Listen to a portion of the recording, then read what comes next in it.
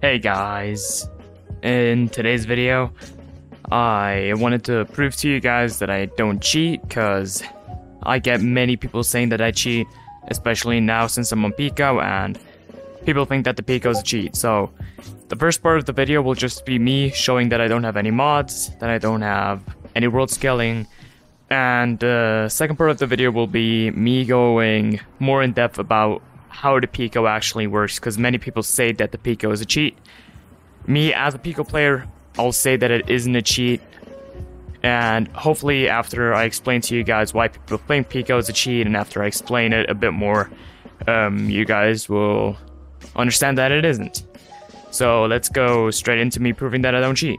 Alright, so right now I'm in VR view, so it'll be all a little more shaky, not as smooth as with the camera mod, which you can see right here, but I just quickly wanted to go over my settings.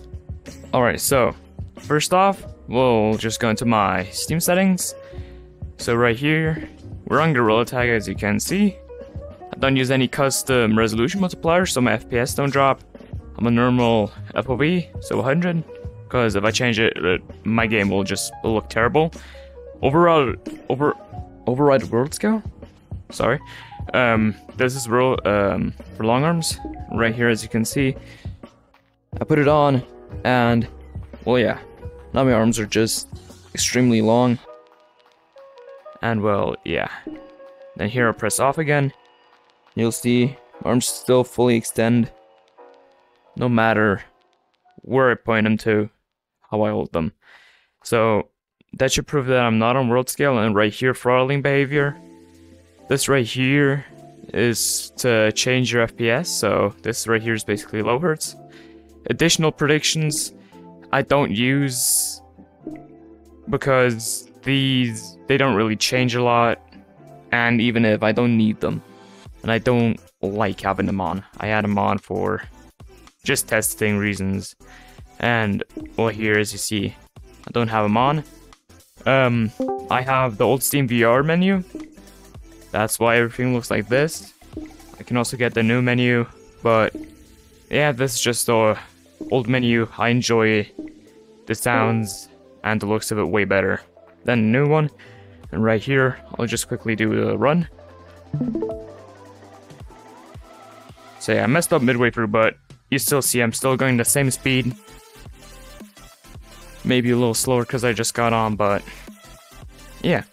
That should prove that I'm not on world scale, low hertz, and I don't have additional predictions.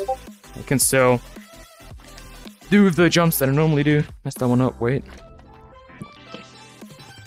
Okay. Won't be doing that, because I just slammed my roof, wait. Alright, so I just quickly checked, I just hit my thingy. I'll try it one more time to do the coke jump. But like I said, I'm not warmed up, so yeah. Yeah, that was closer, but you guys get it. So, that should prove that I don't use any cheats, any world scaling, anything like that. So, let's hop straight into my plugins folder. So, right here, I'll go to my PC. Just keep on moving my yeah, if I go on this PC, my local drive, I think it wasn't here, yeah. Now, I'm going on my Steam apps, common, gorrilla tag, and weapon-x plugins.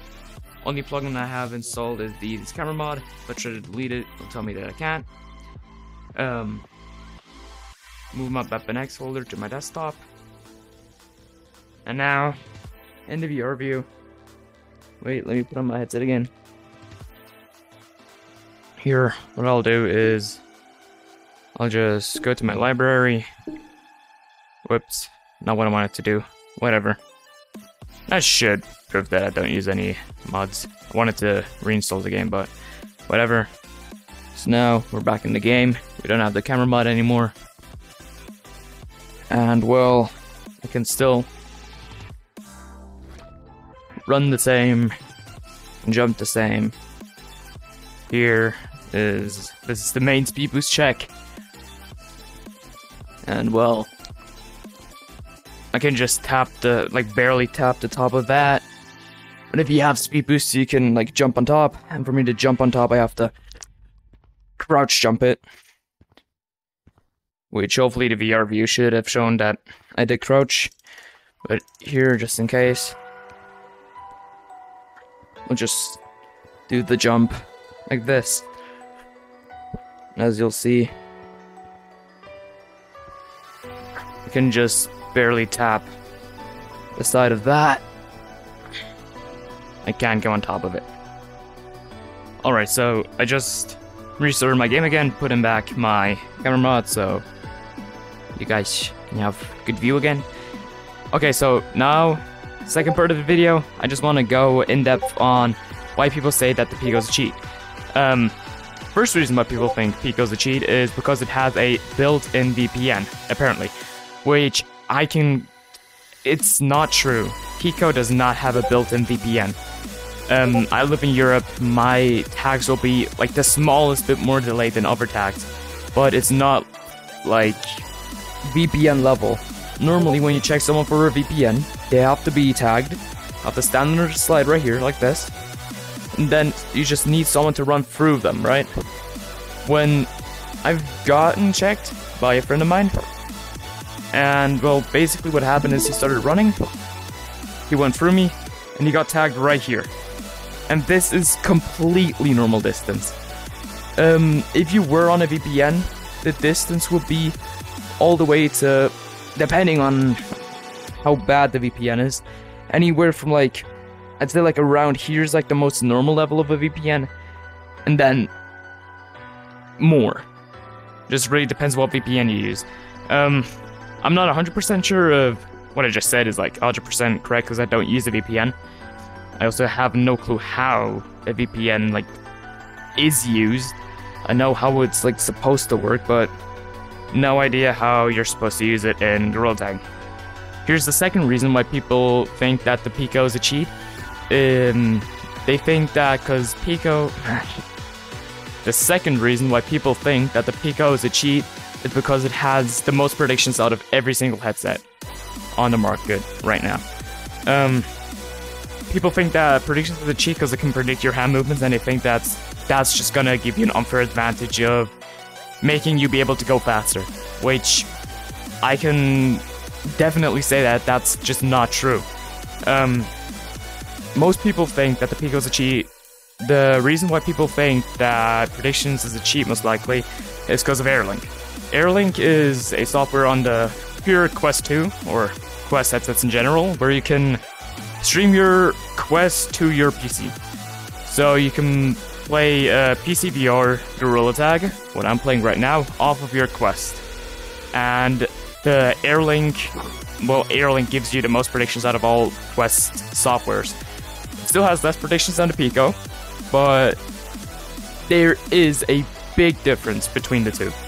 And that difference is in the positive for Pico. So on Quest, when you use Airlink, I'm pretty sure you get 150 predictions.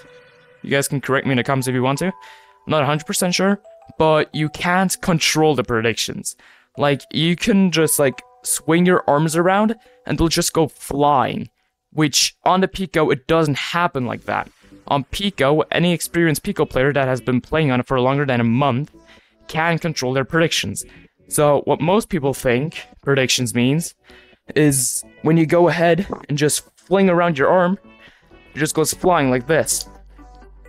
But this is me not controlling my predictions. This is just me holding my controller by the end so my hand wobbles around so that the predictions can just carry through.